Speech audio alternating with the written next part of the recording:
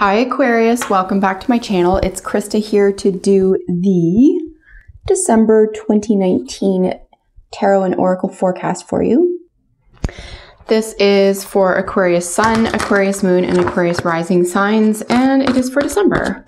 Hope you enjoyed your November reading. Pretty excited for 2020 that is approaching. Brand new, entirely brand new phase for everybody. It's even the brand new year, the first year on the Chinese zodiac wheel. It's the year of the rat. So lots of new beginnings. Super excited for you. Aquarius, what do you need to know for December? Messages for Aquarius for December.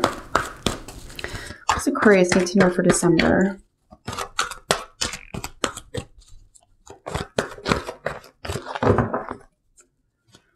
Messages for Aquarius, December. All right, flippy floppy.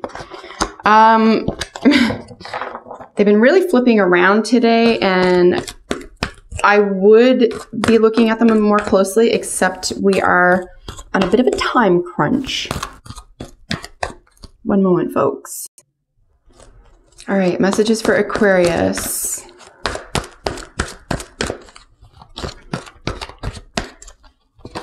December 2019. Messages for Aquarius. December 2019. Wow. I mean, seriously, guys. When I say they're flipping out, they are flipping out. All right, Aquarius. December 2019. What does Aquarius need to know? December 2019. All right, 4-card reading today. As always, I will use the bottom of the deck for general energy for the month. Wow. Oh, wow. Okay. So a little bit of distress at the end of the month, feeling like you don't have what it takes. There could be a feeling of being an imposter here. I think this is all in the mind. I think you could be tricking yourself here. You could very well be needing some more information, but there could be, you know, a spy quality here. There could be something that you feel is missing, information missing, data. You could just be feeling sort of mentally out of place here, but you have some gorgeous, positive, very, very life-affirming energies here for you. So Aquarius, bottom of the deck. So this is going to support the whole month for you. This is 4 of Pentacles. This is really feeling rather stable, right? There's nothing inherently wrong with feeling stable, feeling probably, you know, physically and financially secure, feeling as though you've made some right decisions in the recent past and you're on some stable ground here. The 4 of Pentacles does 2 things. One, it rewards us for some hard work and good decision making. And number 2, it promises us even greater wealth and reward if we take some calculated risks here. I think that there is possibly a comfort zone that needs to be combated here for you. The 4 of Pentacles does indicate feeling so comfortable with something that we sort of can even make up excuses, right? Why we can't move forward, why we can't do something. Feeling as though, like I said, imposter energy there, but it's all in the mind. It's something that you're either telling yourself, yourself convinced of. Somebody could have told this to you as well. There could be a younger air sign, someone younger than you, either in appearance or attitude, or actually chronologically. So Gemini, Libra, Aquarius. But again, because we're reading for you as an air sign, I'm going to suggest that's your energy. These are general readings, so please use these messages however you see fit, okay? So bottom of the deck energy is just saying we need to move out of your comfort zone here if you really want anything to come to fruition. So curious because you have this underlying or foundational energies, the Empress, which is constant abundance. It is constant overflowing of abundance. You know, with the Empress, we're looking at, you know, Venusian energy. There is this beauty, love, truth, creation energy here, very female-centered. This could strictly have to do with females, the womb, mother. This could have to do with all things female. This could have to do with another woman. It could actually be a Taurus individual who is the foundation of the month for you. You could be an Aquarian Sun, Taurus moon, for heaven's sakes. And this is just representing you and this very fruitful, bountiful energy here for you. But as a major arcana out of the whole 5 cards here, It's suggesting that you're coming into the month really, really strong, right? You have everything kind of at your fingertips and you expect the best. Again, with this level of comfort, we have, you know, the pentacle energy here with the Four of Pentacles, a lot of comfort, a lot of coziness, feeling really secure, right? A little bit, you know, maybe hold up in bed, cozying, ordering takeout. So you can't really get too far in life if you live like that permanently.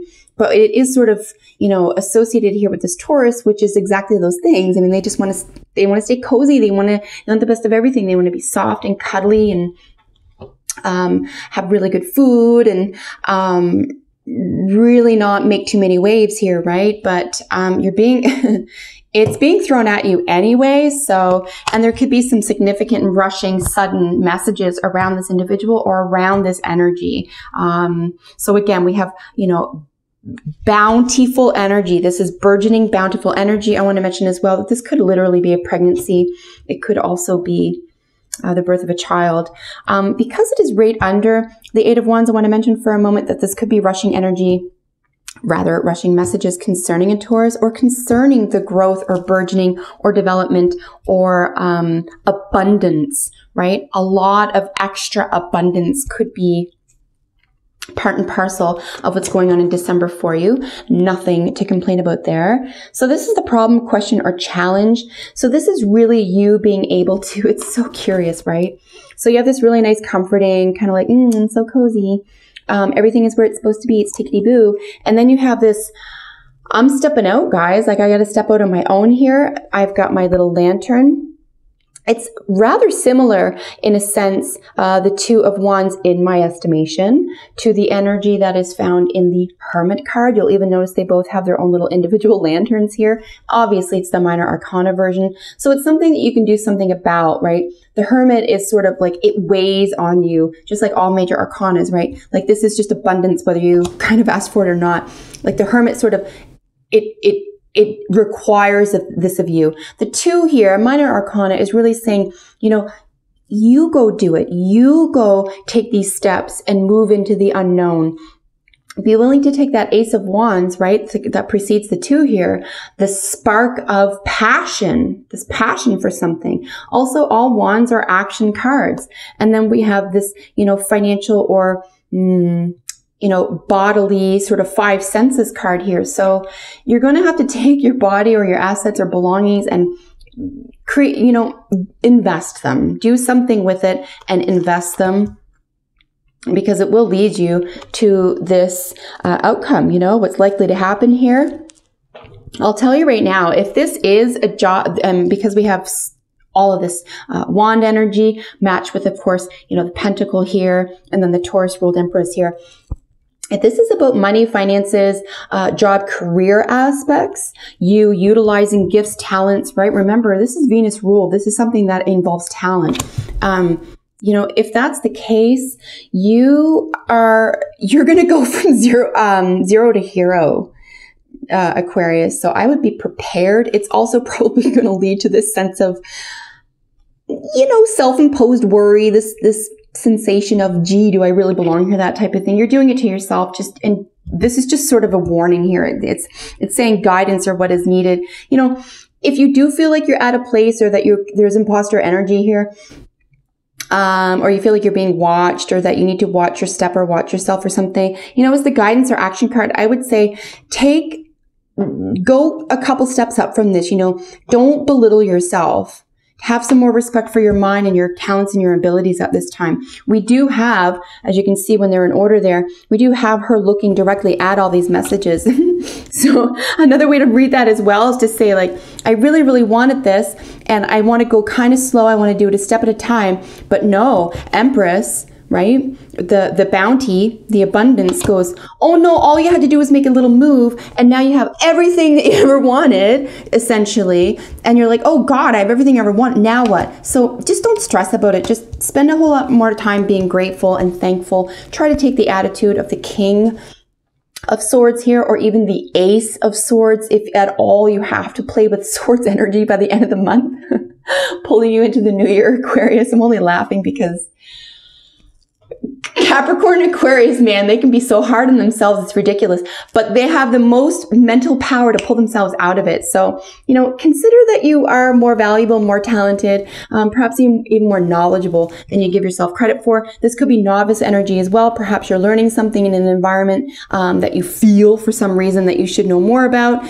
Don't stress yourself out over that. Just be willing to be the student here and just learn as you go.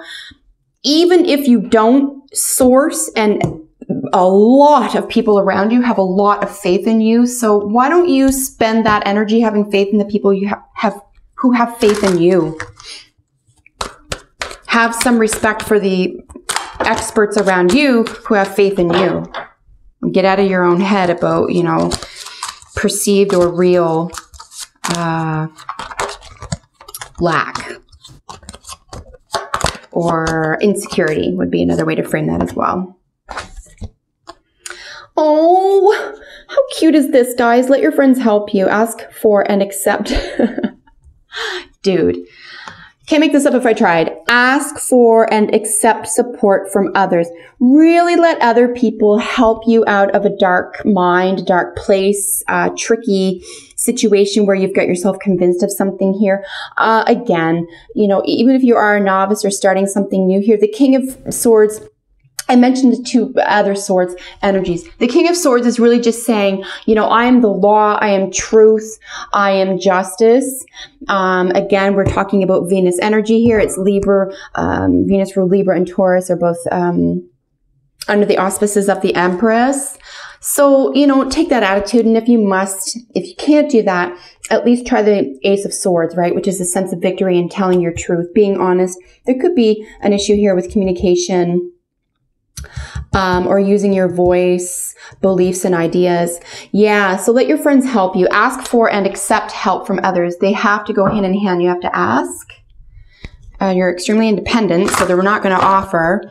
Ask for and then accept it. Don't just ask and be like, I didn't want that help. Like, just take what they have to offer you, and they're really going to help you out of a dark place here. Wow. So you have magic. Magic is afoot. You know, with Raven, we're really looking at the magical world, the world of the unseen. It's really important here that you pay attention to your thoughts and beliefs.